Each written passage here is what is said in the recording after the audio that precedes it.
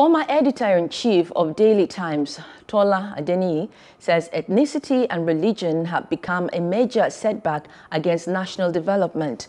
The veteran journalist made this position during a virtual lecture organized by Oriwu club, Ikorodu, on the need for the 6 geopolitical zones to be self-reliant.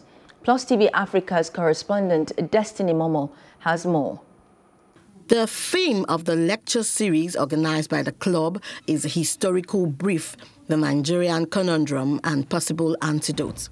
In his welcome address, the president of the club, Professor Adebayo Ninolowo, spoke on the rationale behind the choice of the lecture theme. We talk about we're talking about circumstances in Nigeria that are far removed from the idea that should be.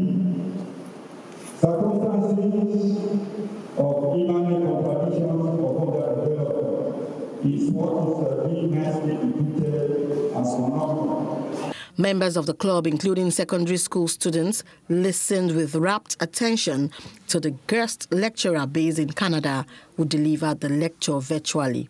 According to the lecturer, Tola Adeniyi, the topic is very apt due to growing ethnic and religious tensions in the country. He argues that the 1914 amalgamation of the North and South may have happened unsolicited. The need to explore the current arrangement cannot be overemphasized. He warned that if these regions are not ready to tolerate one another, the option of self-actualization should not be discarded. Metaphorically summarized, the transfer of northern Nigeria's independence from British treasury to southern Nigeria in entirety, and said, like it was about to join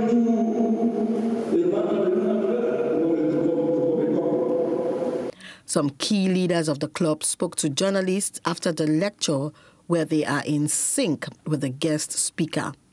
With 6 regions, with 7 states in each. And then we'll be contributing 50% to the federal. 50 to the state will keep 50% of all the resources. That is not fair. The state is going to run everything within the state, take care of everything. What is the federal going to do with the 50%? That's part of the insincerity that is there. Let them sit down at a table and let us restructure. Let us restructure properly if we want to restructure. We are a social club, more or less like an NGO. We are not going to dictate, we are not involved in politics of the nation. But it dawns on us to make sure that we prepare the minds, the thoughts, the thinking, facts and figures about this country to people. And that is what we have done. Awards were given to the speaker and the chairman of the event, Professor Akin Oyebode, for their enviable achievements. And we pray that the Almighty God will be with you, will continue to prosper you, and you live long without any need. Momoh for Plus TV Africa. Hello, hope you enjoyed the news. Please do subscribe to our YouTube channel and don't forget to hit the notification button so you get notified about fresh news updates.